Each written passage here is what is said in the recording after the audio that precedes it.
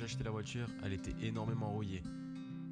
Pour stopper tout ça, j'ai pris une spatule, j'ai gratté la roue qui se décollait au maximum. Ensuite, j'avais envoyé un tout petit coup de papier à poncer très fin. Et là, j'ai appliqué du frein métaux pour carrément stopper la rouille. Là, je passe de la peinture blanche par-dessus le frein métaux.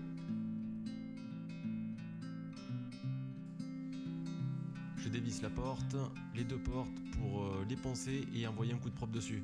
Car elles sont vachement abîmées comme vous pouvez le voir.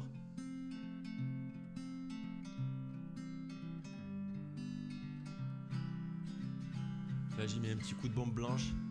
Ça fait vraiment plus propre. C'est soigné.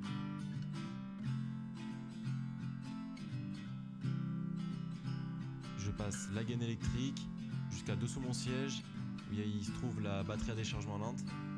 Elle sera alimentée par un tout petit panneau solaire 200 watts qui sera placé par la suite au-dessus du kangoo.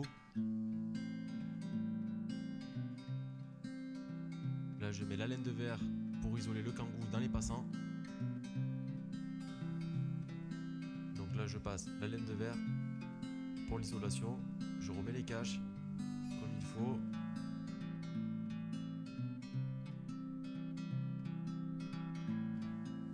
Là, on place l'isolation garage. Après, si ça repousse la chaleur, je ne sais pas du tout. Mais au moins, c'est déjà posé.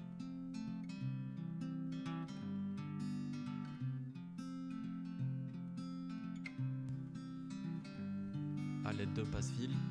C'est très exigu quand même comme endroit pour faire passer les câbles. C'est pas si facile que ça, mais ça passe.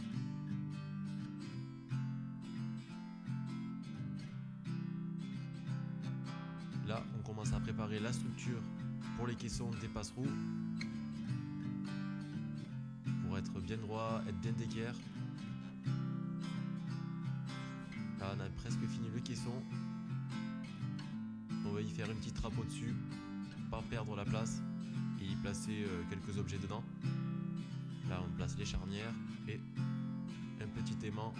On y a placé le petit aimant pour bloquer la porte, pour qu'il y ait une toute petite résistance.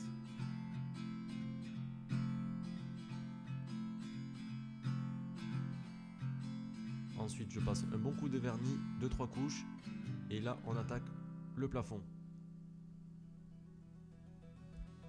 Donc là, on a reporté le plafond sur une grande toile qu'on va ensuite reporter sur du contreplaqué.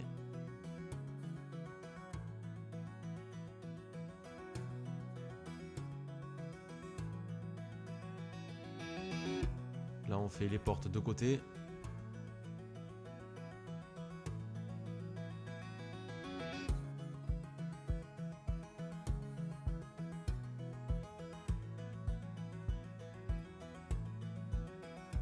Ça passe super bien.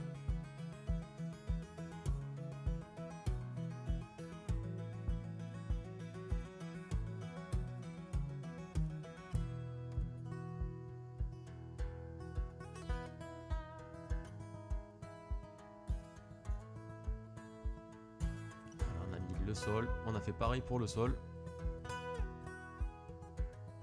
Le résultat est plutôt pas mal.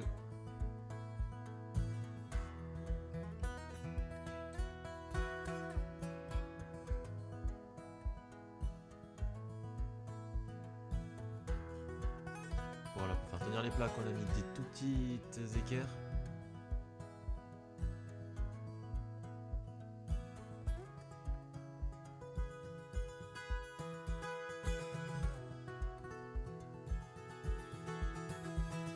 J'ai fait des encoches pour pouvoir mettre mes cannes à pêche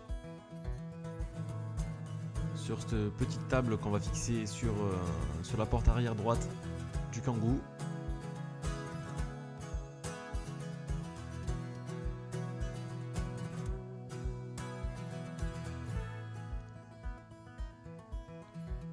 Ça va être le lino que je vais poser.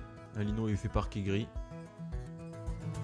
Et la structure qui va me servir à supporter mes jerrycans dessus. Voilà, 2 jerrycans de 20 litres. C'est un support fait maison.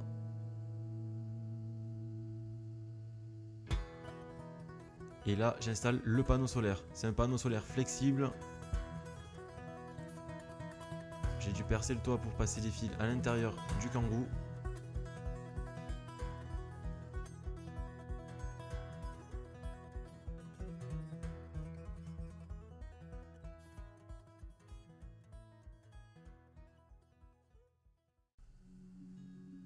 Le panneau solaire mis en place. Les matelas à la bonne dimension.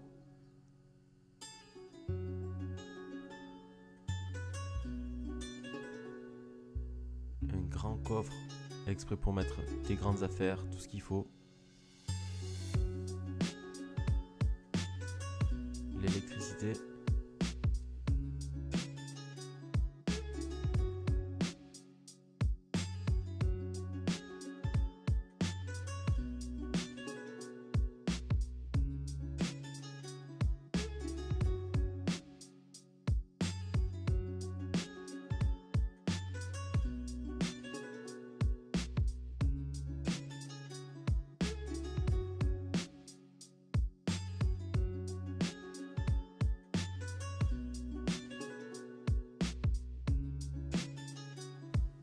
Un coffre sur le côté,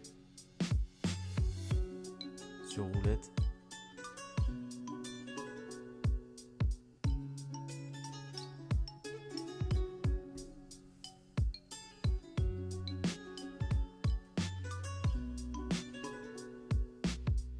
Là j'enlève cette planche où il y a un coffre juste dessous. Ce petit coffret, je vais le placer sur le siège passager. Et ça va me faire une rallonge pour mon lit.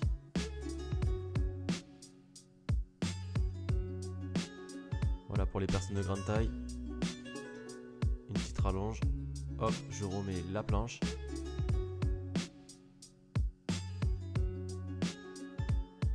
Et là, je suis tranquille. Plus qu'à remettre les matelas dessus.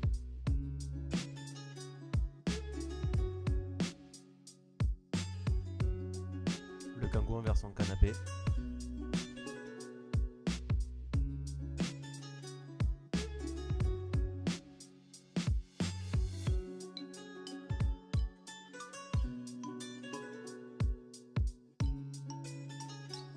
Ça nous aura pris du temps, mais ça en valait vraiment la peine. C'était un super projet. Donc j'espère que la vidéo vous aura plu. N'hésitez pas à vous abonner et je vous dis à très bientôt. Allez, ciao!